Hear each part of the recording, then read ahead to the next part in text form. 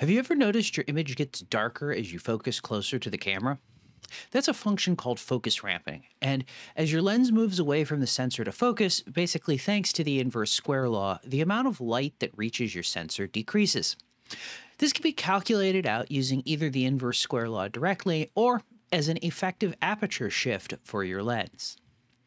I tested a 50mm lens and saw a brightness drop of about 5% when focusing from infinity to 6 feet, and this is exactly what the theory predicts. However, this is also a simple focusing lens design. It extends when focusing. The question, though, is what happens with a modern internal focusing lens, like, for example, Canon's RF 24-70mm f2.8 zoom.